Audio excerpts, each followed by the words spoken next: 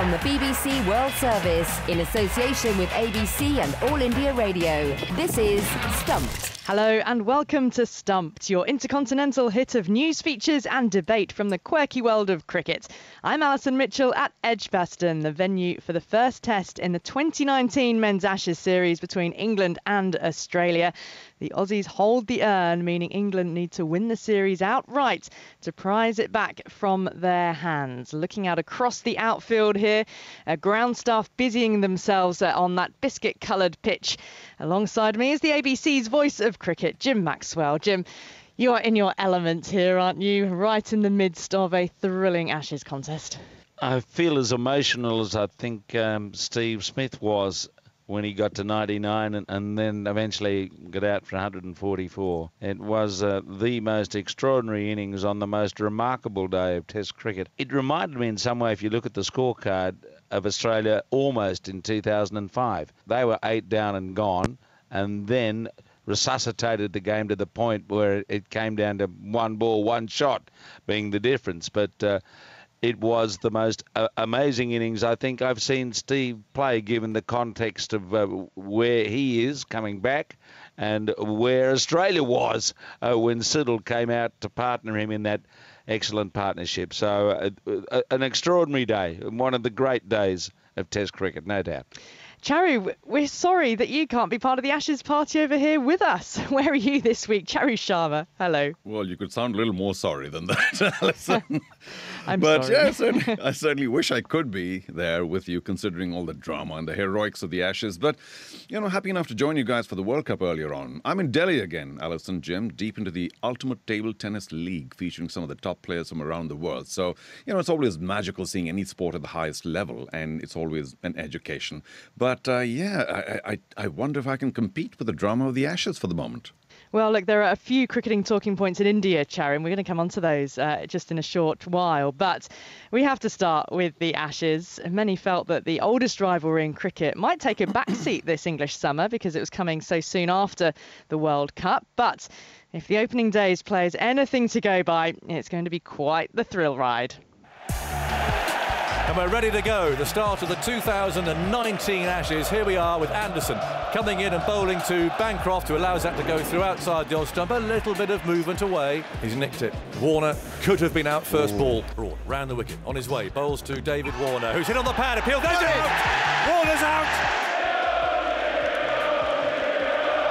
Bancroft facing up to Broad again. 3 slips in the short leg. Broad edges, and it's taken at first slip. He's got it. Got the edge. He's got the edge. Here's Wokes. He bowls. He hits him on the pad. And Bill Roby out. Anderson, tightness in the calf, and he's going for a scan this afternoon. And out.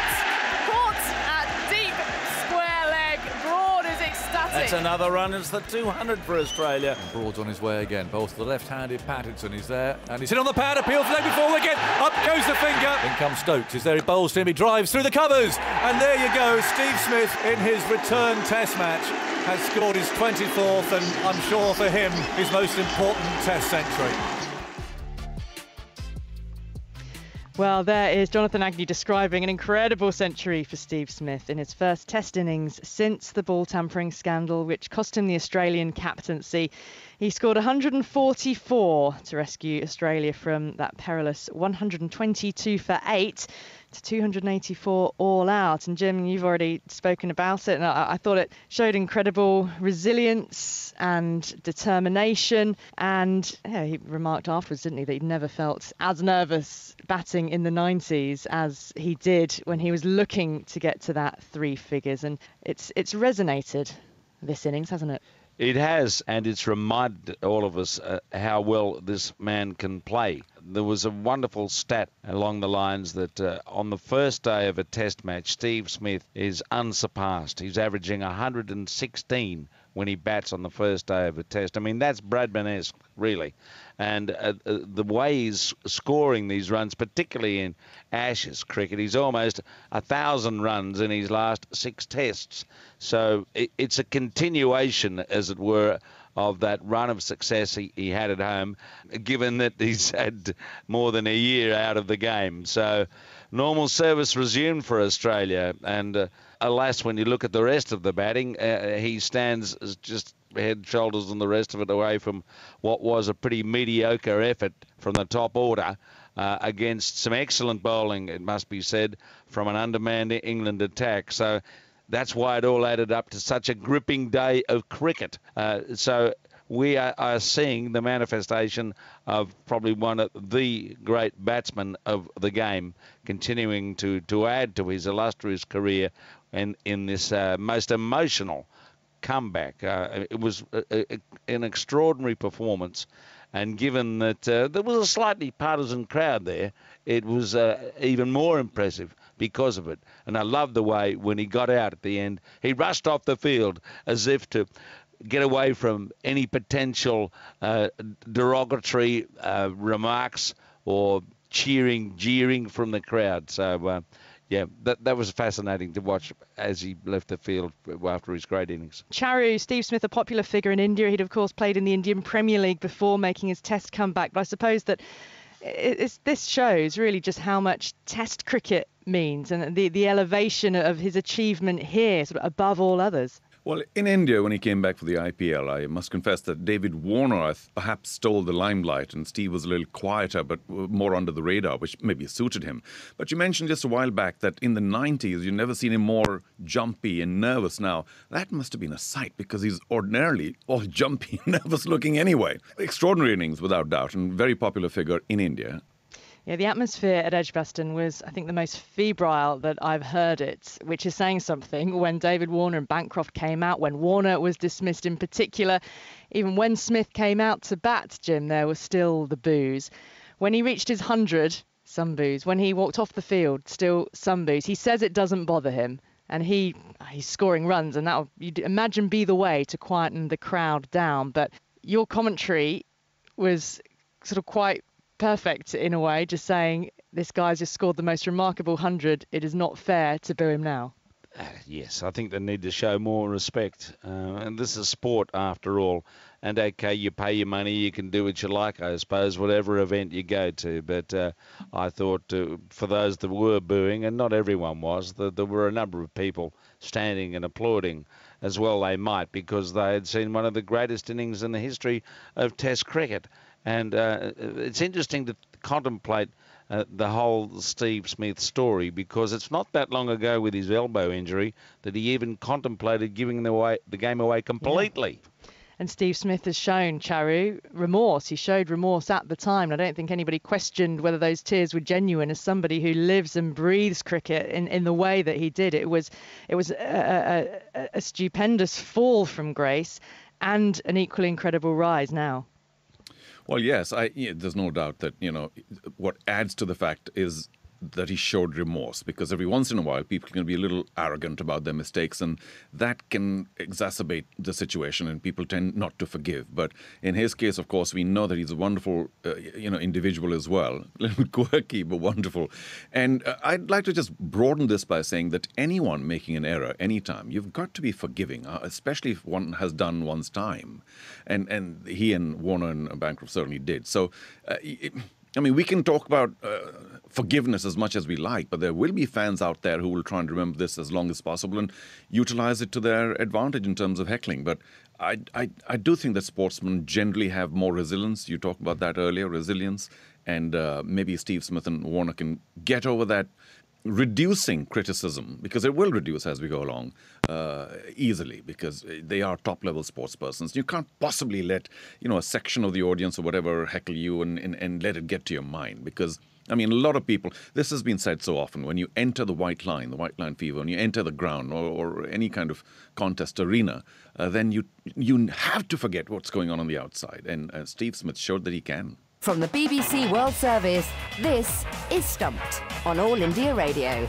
To India now, and two stories that have made the headlines this week. First up, reports of a rift between the captain Virat Kohli and vice-captain Rohit Sharma. Now, Indian media have been all over this, with the pair said to have clashed in the aftermath of India's World Cup semi-final exit. According to the Hindustan Times, the Board of Control for Cricket of India had to intervene to, quote, douse the fire. Charu, tell us a little bit more about this. There's never any hyperbole in the Indian media, is there? Why is there said to be tension between the two? Oh, they love the possibility of a controversy because, just plain reporting a test match score or whatever is just hopeless. It's all about controversy.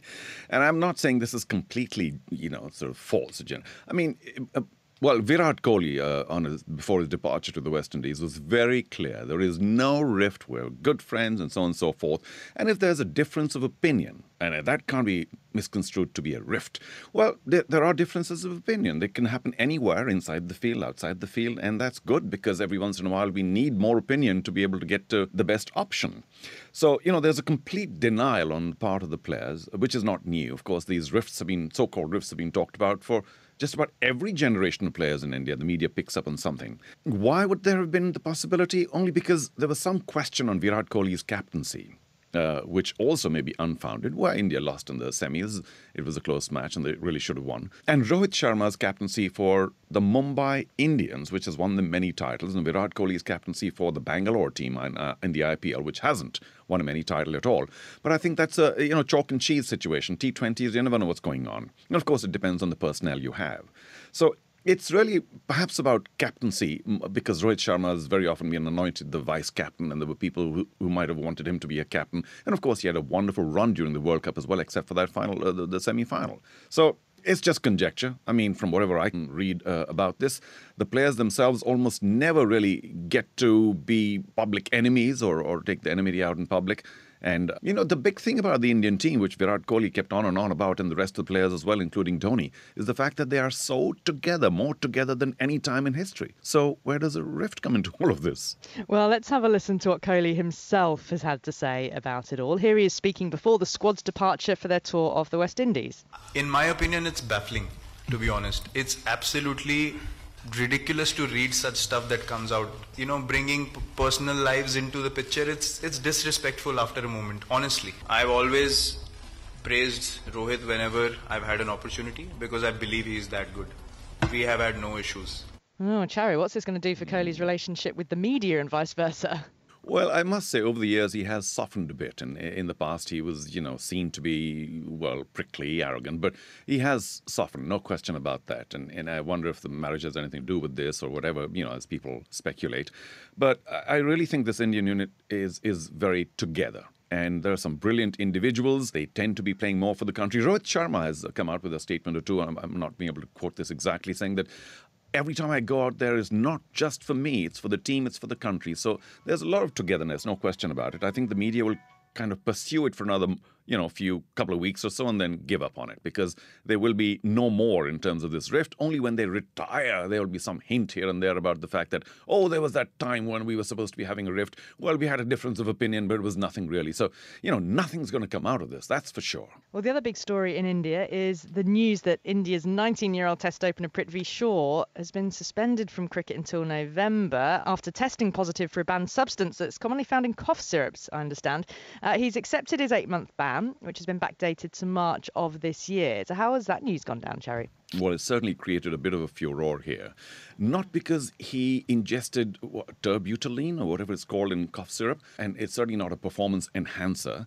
And, of course, to take Prithvi Shaw's side, he did admit that he took some cough syrup, and he was very, very regretful that he didn't consult his doctors, taking an over-the-counter cough syrup, for something that back in February, March or whenever. And he accepts completely. So he's not denying this. He's not playing innocent, a victim here. He's saying, yes, I took some and I should have been wiser. I may not be the oldest cricketer around, but I know enough about the fact that I should not be taking anything without consulting a doctor. So it's just a question of dates here. It's a chronological matter where when did he take it? When was it discovered? Why was it discovered so late? Why wasn't he banned earlier? So those are the issues that are floating around in India now. And why was he allowed to continue playing the IPL when they knew perhaps beforehand or sometime during the IPL? And also the Mumbai T20 League, which I was commentating on, he was very much a part of it and got injured again, but they got to the title. So, it's injury management is just one of those things where it's not like a major performance enhancing matter, but he has admitted to taking something and is happy to pay the penalty. I just hope once again that he comes out of it, without any scarring. Cough syrup up here, please. Some for you, Charu, as well. Yeah, me too. Yeah. Jim, is this more, you think, naivety on Prithvi Shaw's part? I mean, when you're a professional athlete, you have to know that you run everything by your doctors these days when it comes to medicines. Well, how often have we seen athletes do something like this? And yes, okay, we all make mistakes, even umpires, even players. So it sounds like it's all a bit of a blow-up, beat-up. I just hope that he gets the right syrup, as it were. And I hope you do too, Charu. Yeah, right now. But let me quickly add, though. Sorry, Alison. Let me quickly add, though, that this opens up a wider matter. The refusal of the Indian Cricket Board to accept WADA and its national this is more component, serious, isn't NADA. Correct. Because they've been staying away from it very long. Only recently has there been a bit of a thaw, and there's some sort of a test process that NADA, which is the National Anti-Doping Agency, is allowed to get into cricket. Because so far they've been having this test done by some relatively less authorized agency. So I think the Supreme Court or the Indian government or whoever's also stepped in now saying, excuse me, you get under NADA and therefore WADA, and let's just have a more legitimate process, because it's all very well structured there. There's no ambiguity or subjectivity. This happens and then that will happen, and this is the cause, the consequence, and so on and so forth. So I really think the cricket world, if it wants to be considered a major global, international, fully accepted sport, needs to be completely under WADA and NADA, because the cricket is not born on some other planet. I mean, if the tennis players or any other major golf stars, whoever they are also happy to be tested regularly under WADA conditions, why not cricketers? So if cricket's ever going to get into the Olympic Games, India are going to have to lift their game, because it won't happen unless they're subject to the rules and regulations of the IOC. There you go. Yep, fully agree. Well, that's all for this week's Stumped on All India Radio. You can follow us on Twitter at BBCWS Sport. Use the hashtag BBC Stumped. My thanks to Charu Sharma and Jim Maxwell, and to you for listening. Join us again next time. Bye-bye.